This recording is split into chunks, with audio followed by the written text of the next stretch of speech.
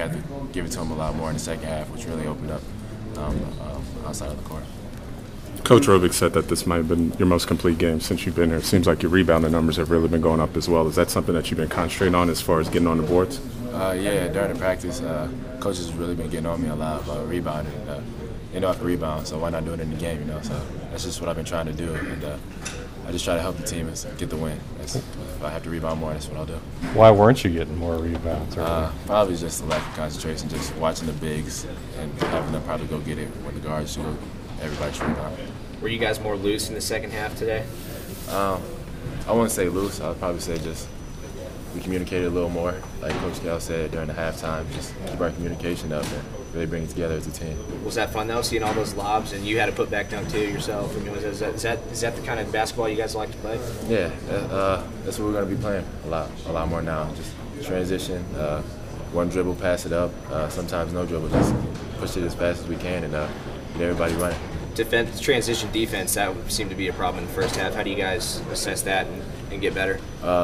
Coach was really emphasized on getting back, and we didn't really think we were getting back fast enough. So in the second half, everybody just ran blind, like Coach says, and just try to get back as fast as you can.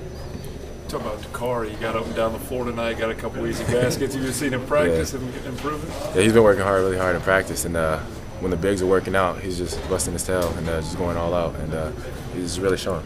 And Dominique tonight had a couple open shots. Looked like he passed up. You got some confidence you could rub off on him a little bit? Dom, I guess Dom's a smart player, and if he feels he's not gonna hit the shot, he'll know to just dribble drive or easily just pass it up. Coach said try to get to the lane as much, and that's what he was doing. That's why he didn't want to take the shot. So he was just trying to get to the lane as much as he could. James, how big is this one with 2 road games coming up? This is a real big win for us, and just keep our confidence up and keep moving.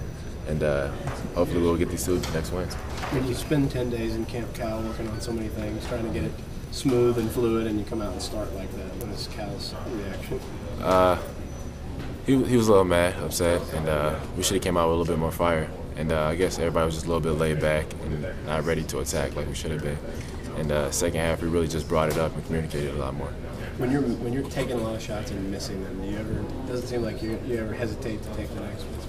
That missing shots doesn't faze me, and good shooters always has to keep shooting, and then eventually you're gonna get in a rhythm. And that's what I just try doing. I just try not to think about missing any shots or my past shots that I've missed.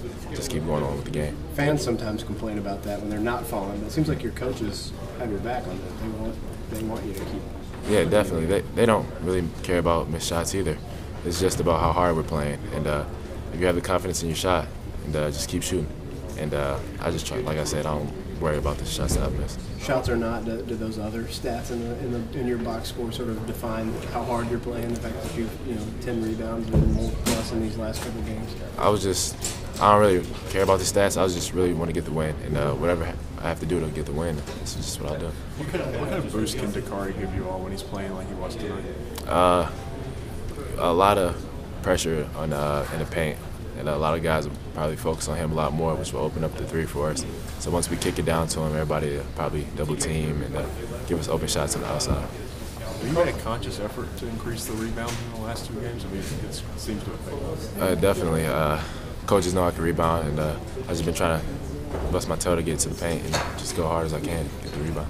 Have you seen Alex sort of transform in some way over the course of this season? Yeah, he's came a long way, and he's just getting better and better every day in practice. And it's just showing in the games now. Was it nice for you as a teammate to see him? Because Cal keeps talking about that, how he's practiced, but we haven't fully seen it in a game maybe until tonight.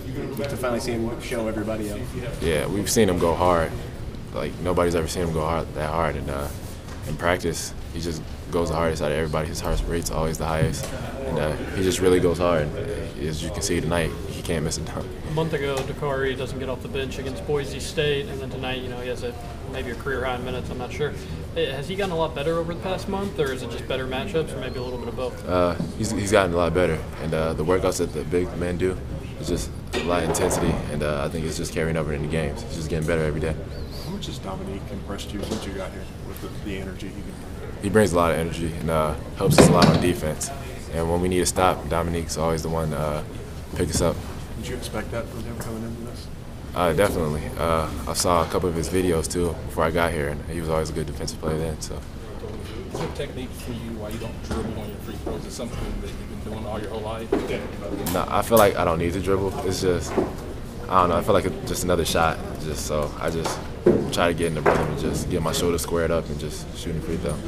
Your family was here tonight, right? Yeah. You have a little nervous when it's that excited? Or? No, it just gave me an extra boost and energy, and they've always been at every game actually, and I don't know, it just put a smile on my face to see them come here, and everybody came, and I just really wanted to show up for them.